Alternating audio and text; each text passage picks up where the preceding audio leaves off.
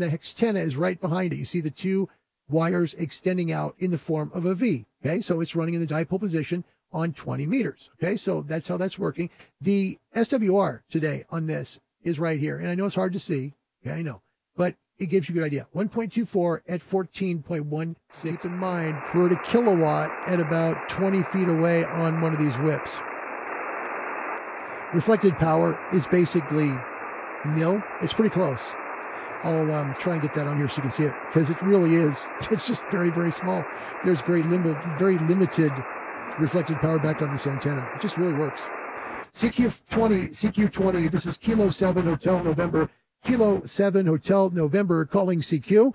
CQ on 20 meters from the state of Oregon. This is Kilowatt 7 Hotel November. Kilowatt 7 Hotel November calling CQ.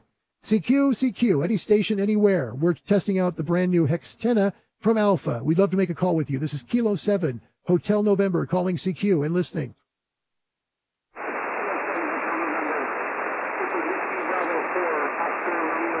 You make a call to Colorado that fast. And literally, we're 4 feet off the ground. That's all. We're just at 4 feet. You see the tripod? You see the level of my gas grills right there?